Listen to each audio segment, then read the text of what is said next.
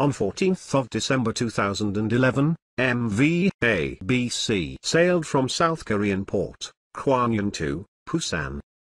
Ship was on course, 104 degrees true, speed 18.4 knots. It was slight sea with good visibility. At 0611 hours, officer on watch on ABC observed, MV XYZ 3 points on starboard bow, at 4.2 miles, which was steaming on 027 degrees true, at 8.5 knots. At 0620 hours XYZ was 4 points on starboard bow, at 1.4 nautical miles, and both vessels continued, on same course and speed. At this time, officer on watch on XYZ called ABC and asked, "What is your intention?" Officer on watch from ABC replied, "I will pass ahead of you."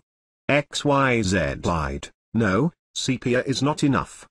After checking data again, on APA, officer on watch on ABC replied, "That sepia is enough, I will pass ahead of you."